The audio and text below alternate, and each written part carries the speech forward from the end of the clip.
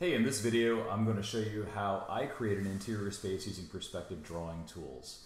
So this video is sped up about 400 times. I'm using a tool called Hedge Stylus. I'll put links in the show notes. If you look and see how I'm approaching this, I'm using the perspective tool that Hedge Stylus has. Now this is something that's available for the Mac. There's Lazy Nezumi for Windows, and you can see that it makes quick work of blocking out drawings in perspective. So if you're trying to save some time and you want to have some precision, I have more of a sketchy feel, I guess, than something that's super precise, but it certainly is a much faster way of working than using a ruler on top of your Cintiq or your stylus. So I use this particular tool to block everything out in red. And now what I'm doing here is switching to the line tool within Hedge Stylus to go over my lines. And this allows me to go ahead and create all my vertical lines first. And I can adjust the two dots on either end of the ruler to change its position. So what I'm doing is I'm tackling all the vertical lines first, and then I'm going to switch the orientation to all the horizontal lines, and then lastly what I'll do is I'll come back in and I will deal with all the diagonal lines. It makes short work of drawing things in perspective. You certainly have to understand perspective. This is not like a shortcut to bypass understanding perspective, but if you have some familiarity with perspective but you want to save yourself some time and you're running on a Mac, I would recommend Hedge Stylus. And again, Lazy Nezumi, I've heard, and I haven't used it for Windows, does similar things. The version that I'm currently using is version, I think, 3.7. And this program is about, I think, roughly 20 bucks. It's well worth it in my opinion.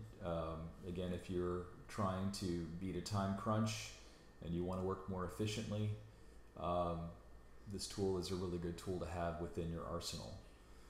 And you can see here that I'm kind of going back in and drawing this rectangular structure. I'm also turning it off now and just adding some organic elements in, using the lasso tool to clean up. I prefer using the lasso tool, as I've stated before, as opposed to the eraser tool. It's just more precise. It allows me to clean up stuff. And here I'm just blocking out what looks like a kitchen, and there will be some modifications happening here before too long. So I've got background and I've got midground elements here. Shortly I'll be adding some foreground elements on a new layer. Thinking about composition.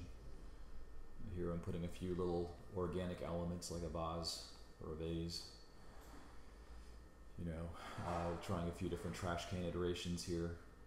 Just something to break up all the straight lines. Adding some curved lines in there just gives it a decent balance. Adding some little flecks in the ground. Adding some texture to the wood supports that are above. And now I'm going to start doing my fills. I prefer to work in red and then change the value to black, just because red is more of an intermediate stage for me.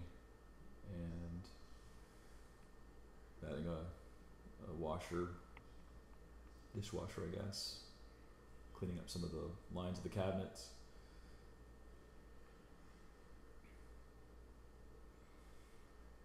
And this is just more improv. I'm not necessarily using references for this. It was just mostly a demonstration to show how I put an interior space together. So here's a foreground layer. I'm just adding some things that look like jars, cans, just other things that would be immediately in front of the midground. And I'm doing that to create some depth.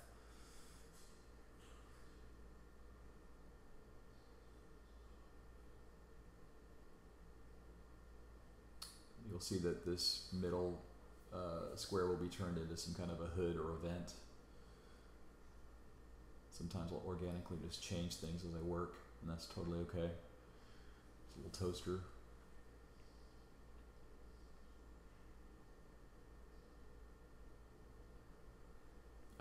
You know, sometimes when I don't close gaps, when I use the bucket tool, it floods in the whole value. Here I'm creating a window, and I'm going back to the perspective tools and hedge stylus for that. You can toggle it on and off with the leftmost button. You can see what I'm doing there. It makes really short work. And you can set up a hotkey to hide hedge stylus. I use Control-1. You can use your own keyboard shortcuts. It's customizable.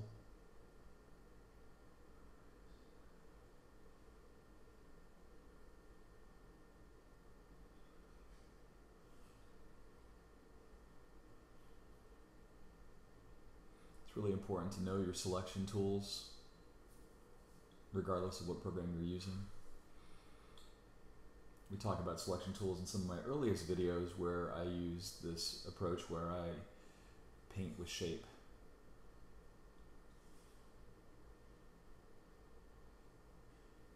And adding black areas, just, you know, you want to not rely heavily on color to do all the work for you. Adding some black fills just adds some drama and mood.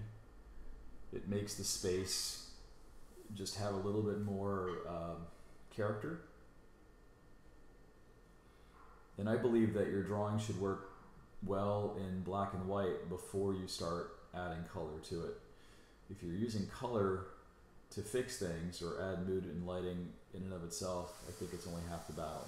So here I'm using the TrueGrit Texture Supply, say that 10 times fast, patterns, and I'm starting off with a dark blue color, and I'm working monochromatically with light and dark variations.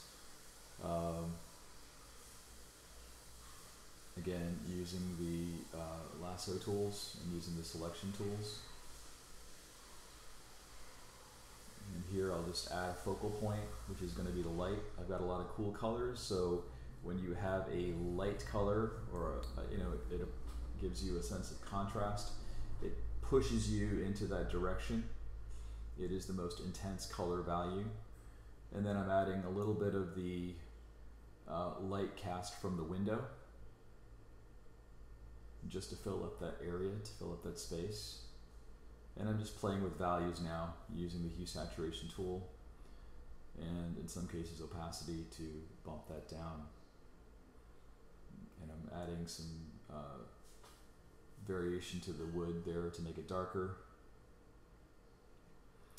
And I'm almost done now. The last thing I typically do is I work with texture, not patterns, but they're basically textures that you can find, they're watercolor textures, and I use that just to give a little subtle variation. So that's the final product. If you have any questions, please let me know in the comments below.